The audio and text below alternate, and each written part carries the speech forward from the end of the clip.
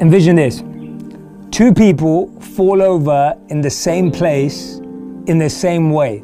They both get cut, they both get hurt in the same place on their body. Is the wound the same? No, of course it's not. It's about how they fell over. It's a personal experience. It's a different wound. Maybe they're bleeding a little more or less. Maybe the cut is slightly bigger or smaller. Maybe it's slightly deeper or shallower. Whatever it is, there's a unique cut.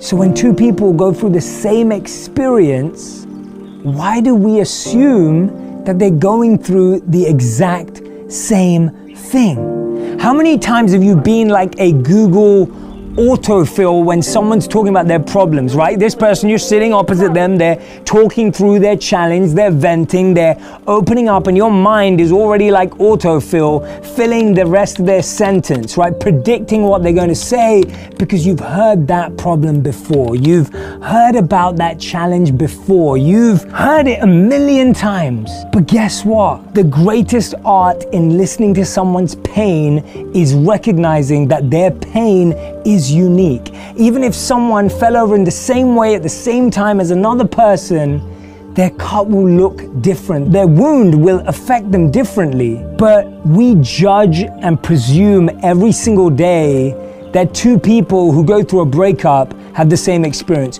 Two people who go through a divorce have the same experience. Two people who go through moving a country or whatever challenge that they have the exact same experience, when in reality, the truth is, it's a totally unique experience for each and every single one of them.